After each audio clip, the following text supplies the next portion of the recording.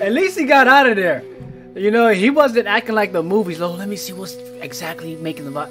He got out of there and he came back with a strap on his side. He's a smart guy. He's a smart guy. Hey, do do do do do do.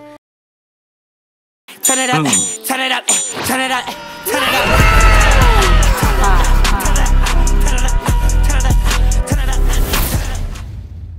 This video will make you hate caves. Me personally, I've never been in a cave before. Have I? I may have been in a cave. Like maybe at well, like I don't think Disney counts. Like Disney Universal caves, those don't count. I don't think I'll go inside a cave, like out in the wild. I don't have any business going out to the cave. So this probably wouldn't be my scenario unless I had to go save somebody, depending on the situation. Like if I told you not to go to the cave and you say, well, I just want to go, and you get got. I told you. I told you not to go and you get got. I might have to leave you. And based on what I hear, if I hear like a weird, you know, a weird noise or a roar or something, and you scream for help, look, I gave you, I said don't go to the cave. You want anyway. You got, I might have to leave the spot. I'm just saying. So don't go to no caves with me because you might get left. But me personally, I'm not going to a cave out in the wild. I don't think that's a good idea. Why? Why would what's in the cave that I need to go check out? What's in the cave that I need to go check out? The discovery made by the YouTuber Connor Kelly in the McCoy Mine in Lander County, Nevada.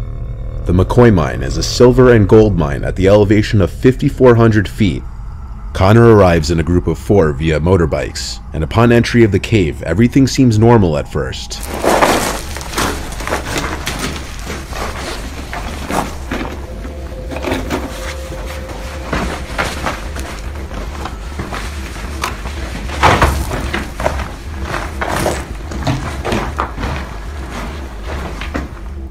But as they get deeper into the cave, Connor notices something reflecting the light of his flashlight. As they get closer, they realize what it is. What it?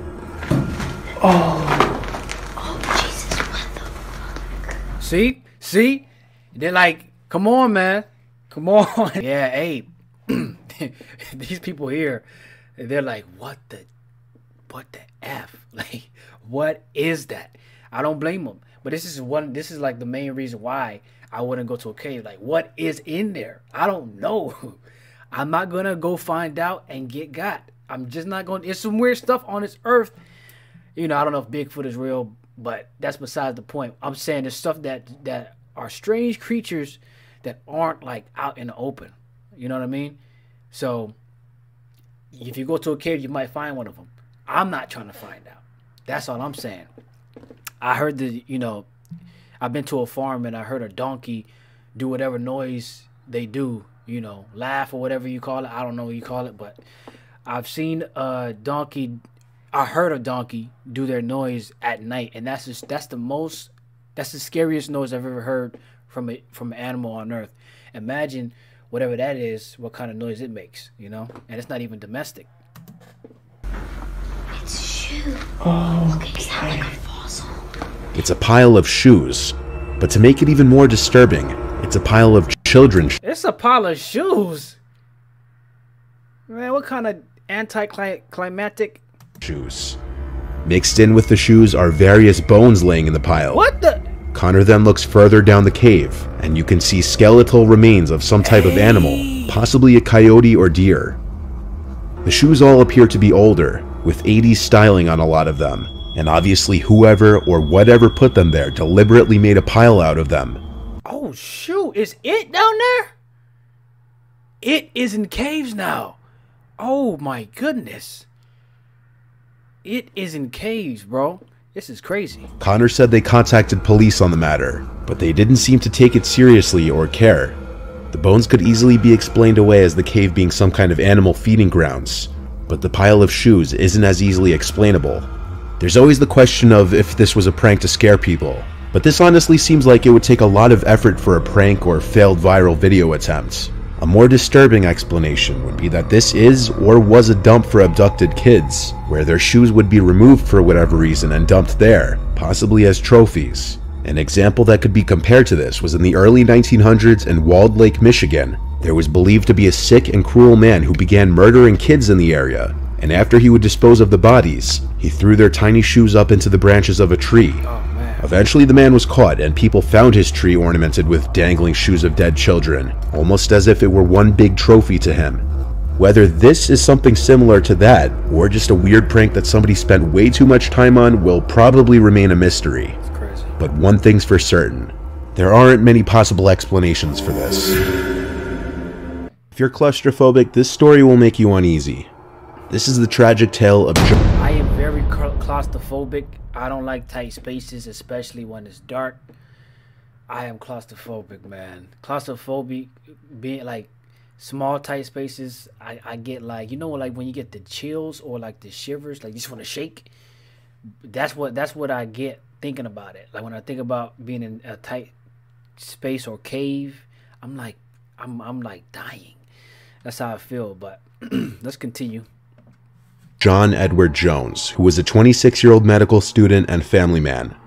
When he was younger, he explored many caves with his father and his brother, so he'd been exploring caves practically his entire life.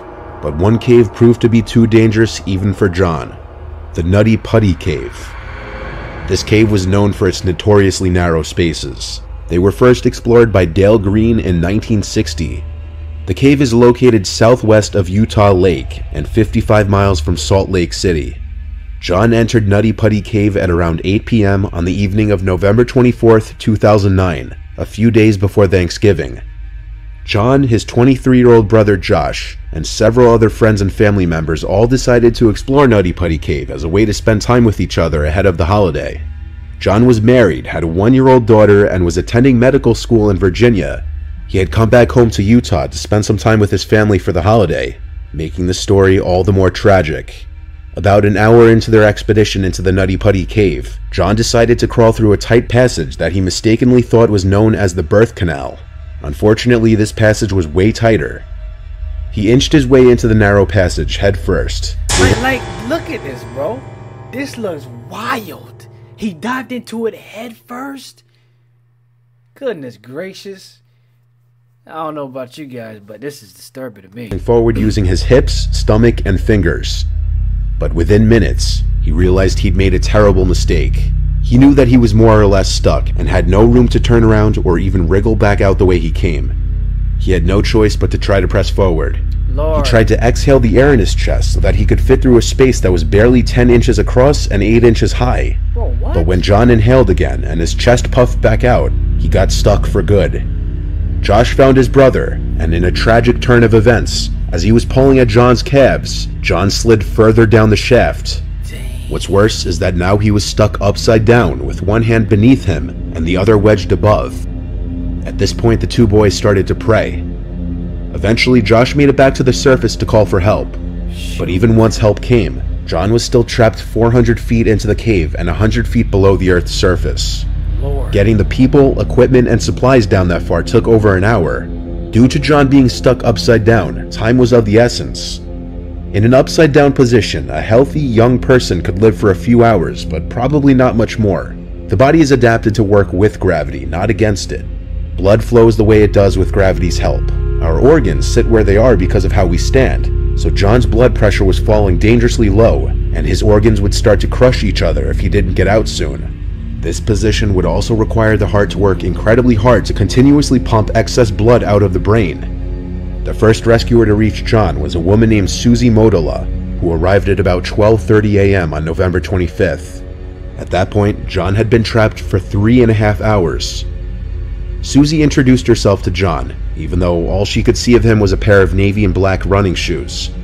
John said back to her, "Hi Susie, thanks for coming, but I really want to get out." Over the next 24 hours, more than 100 rescue personnel worked to free John from the depths of the Nutty Putty. The best plan they had was to try to use a system of pulleys and ropes to try to free John from his position. Rescuers tied John with a rope connected to a series of pulleys, causing him to scream in pain due to a lack of blood in his lower body. Everything was ready, and they pulled as hard as they could. But suddenly and without warning, one of the pulleys failed. Rescuers believe the pulley came loose at its anchor point in the cave wall. The rope and pulley operation failed, and the rescuers had no other viable plans. John was trapped. With no hope of rescue and his heart having suffered hours upon hours of strain due to his downward position, John was pronounced dead of cardiac arrest shortly after midnight on the evening of November 25th. A week after John's death, the Nutty Putty Cave was sealed off for good. Perhaps the scariest part is that they never recovered his body, and his remains will stay down there forever. Bro, like, why even... That's what I'm saying, bro. Why you want to go through tight spaces? What's fun about that? What is fun about going through tight spaces, man? This is just crazy to me. Does that even make... Like, what's... Could somebody tell me what's fascinating about going through a tight space where you might not be able to get out? What do you want to find? Just what do you want to... I don't get it. Me personally, I don't get it, bro. Risking your life to just go down there and then say you went down there. How are you even going? If you think about it, if you're going down there and it's tight, how are you gonna get out of it? Man, people are crazy out here. They don't think, bro. Let's continue. I don't understand. This one, while being kind of creepy, is also pretty interesting. A YouTuber by the name of Water Skipper posted a video exploring a cave in Oregon called the Malheur Cave. On the surface, it looks like a pretty normal cave, until the bleachers on either side come into view. Now, anyone would wonder what exactly bleachers would be doing in a cave. One might assume some kind of secret underground rituals could be going on in there. Probably. And in a place as creepy as deep in a cave, these would probably be some sick rituals. Yep. However, the cave is owned by the Masonic Lodge of Burns. For decades, the Freemason group in Oregon held their meetings in this cave, cleaning and maintaining the area. But obviously a group holding private meetings in a creepy cave is going to create bad rumors and conspiracy theories regarding both the Masons and the cave itself. One of those theories claiming that the cave hosted satanic rituals and devil worship. While that's likely untrue, it's still, as a whole, a creepy place. The cave has been closed off since 2019, when local Masons put up a gate at the cave entrance in order to stop the vandalism and graffiti that was plaguing the site. Kenny Veach is someone I've talked about before, but his story is perhaps one of the more chilling stories having to do with caves. Kenny was a YouTuber and caver who disappeared in 2014 after attempting to explore a cave he nicknamed the M Cave, which he reported hearing unusual noises from and found it suspicious as it was located 6 miles south of a top-secret airbase. As he began to enter the cave, he claimed his whole body began to vibrate. The more he went into the cave, the worse the vibrating became. Why you going deeper, bro? Why you going deeper inside the cave? Your body began to vibrate when you went into the cave. It's something in there, bro. Something in there that you do not want to experience, bro. He said he suddenly became very afraid and hightailed it out of there. He uploaded this video to talk about his experience with the cave. I got to still go over another ridge and then go all the way down a big crevice that's real narrow and gets kind of scary. I'm looking for a cave that I found, and I didn't have a sidearm when I was here before, and something about that cave just spooked me. Out of all the caves I've ever gone in, this one just made my body vibrate. The closer I got to it, the crazier my body felt. Hey, listen, man. At least he got out of there. You know, he wasn't acting like the movies. Oh, let me see what's exactly making the vibe. He got out of there and he came back with a strap on his side. He's a smart guy. He's a smart guy. Hey, he's a smart guy, man. But going back there, I don't think you should go back there. So he might be messing up, actually. Hey, man, why you going back there? And I was like, all right, I'm not going to go in there right now, but I'm coming back someday. And I talked to some people on YouTube, and I told them, hey, I'm coming out here, you know, because they kind of called my hand on it. So I don't know if there's going to be anything to... Hey, so? Call your hand on all day. I ain't going back there. Bro, I could call my hand all day. I am not going back there, bro. First of all, I'm not even going there at all, so that's not even. But if I was in his situation, and I experienced what he experienced, oh no, we're not going back. We are not going back. That is wild. If I can find it, I gotta relocate it, and this is a big mountain range I'm in. Of course, the internet being what it is, people made fun of him and accused him of making the whole thing up, or at least fabricating the story. Basically, Kenny was pressured into going back to the cave a second time, even though he was afraid to enter it the first time. Kenny gave in to the pressure and returned to the cave, and he has not been seen since. Bro, oh my goodness! Bro, come on. What? Kenny? Doggone it, Kenny. At least go with... Man, Kenny done messed up. You could have at least went with some extra people. You went by yourself, bro? Dang it. Man, Kenny, man. I thought you was a smart guy, right? I bust out the song for you. You know, hit a couple notes. And you over here went back and now you're locked. Kenny disappointed me, man. Doggone it. Kenny was not living healthy. Kenny was not living healthy out here. His phone was found in an abandoned mine entrance. Dang. But no body was ever found. Wow. Kenny was an extremely nice and likable guy, making his disappearance and likely death all the more tragic. People believe that given the close proximity to the airbase, Kenny was actually murdered by the government. Proponents of this theory believe that the M cave Kenny discovered was an entrance to some kind of top-secret government facility due to its close proximity to Nellis Air Force Base and Area 51. They believe that the vibrating sensation Kenny felt while near the cave was a defense mechanism to keep civilians from entering. Under this same theory, Kenny saw government secrets within the cave and was kidnapped by US soldiers when he emerged. A YouTuber by the name of Abandoned Mines 11 posted a video of what he believes to be the M cave that Kenny described, and it's pretty credible. The cave appears to have been walled off and sealed, preventing access inside. Okay, I made it up here to the entrance of this M cave. There's the one side of it, comes down and then goes back up there and down. Now, this doesn't look to be very deep at all, and it looks like they were trying to wall it off. There's stacked rocks right there, as well as behind me here, like right there. The YouTuber finds multiple items on the floor, like planks of wood and a beer bottle with no label, possibly a bottle Kenny was carrying.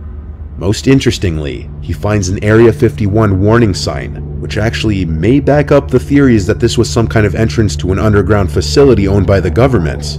But this is all speculation, and what actually happened to Kenny is still unknown. Hey, Kenny. Kenny, man. Kenny got... we don't know what happened to Kenny. But Kenny is somewhere... Yo, I don't know if he's being used for an experiment or if he's gone. It's probably, you know, he's most likely gone. If that's really the case... If that's really the case, right? And he got kidnapped or whatever. Hey, you know, what we going into caves for? Like, I tell me what is one thing good you can find in a cave? Just if somebody can answer me that question, one thing you can find that's good in the cave or so valuable, let me know in the chat. Maybe it might make more sense. You know, it might make more sense. I don't know if it's gonna be, you know, like, oh, I know why you should go to the caves now, but it might make a little bit more sense. But I don't know what you can find in a cave that'll be like worth going there for. If you tell me there's gold, you know, worth like 2 million, 2 M's, 2 B's. Oh yeah, let's go to the cave. Let's go check it out. I'm down for that. You know what I mean? But if we go into the cave for just to see if there's anything in there, like monsters, I ain't participating. You're not gonna get me.